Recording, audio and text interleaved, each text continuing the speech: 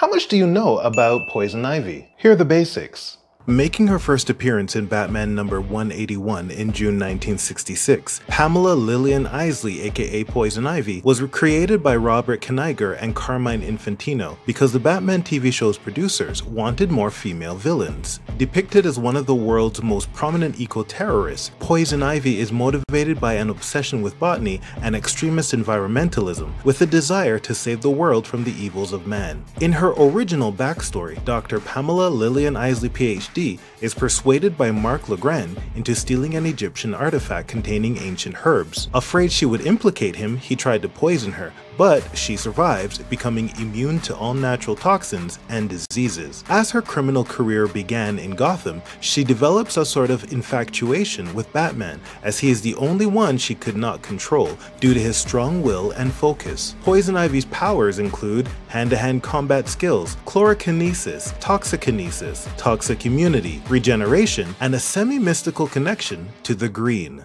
And now you know.